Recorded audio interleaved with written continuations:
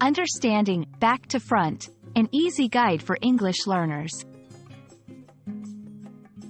Hello, everyone. Welcome to our English learning series. Today, we're going to explore a common English phrase, back to front. Understanding these everyday expressions can really boost your fluency in English. So, let's dive in and unravel the meaning and usage of back to front. Back to front is an idiomatic expression used to describe something that is reversed, particularly in position or order. It often implies that the backside of something is facing forward, or that the usual order is reversed.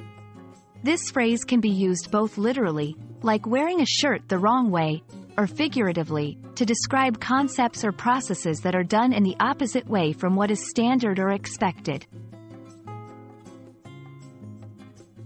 To better understand back to front, let's look at some examples. 1. Literal usage. You've put your sweater on back to front. 2. Figurative usage. If you plan the details before setting a goal, you're doing it back to front.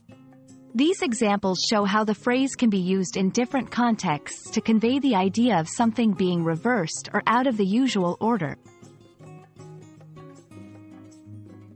When using back to front, remember it's about direction or sequence. It's not used for upside-down items or for things that are inside out. Avoid confusing it with phrases like top to bottom or inside out, which have different meanings. And that's a wrap on back to front. Remember, mastering these phrases will not only improve your English but also help you sound more like a native speaker. Keep practicing, and you'll get the hang of it in no time. Hope this video was helpful, and see you in our next lesson.